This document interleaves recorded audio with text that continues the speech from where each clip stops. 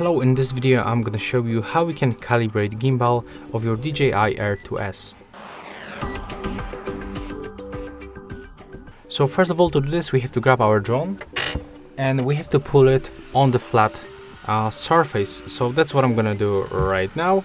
I'm gonna put it like that next to my hand, as you can see on the preview, and we have to click on this three dots in the right upper corner of the preview. We have to go for the control, and here we have to use the gimbal calibration option, and then we can do this basically automatically or manually. I'm gonna use the automatic calibration. So click right here, and as you can see right now it will move a little bit to the left, to the right, up and down, and that's basically the automatic calibration of this device.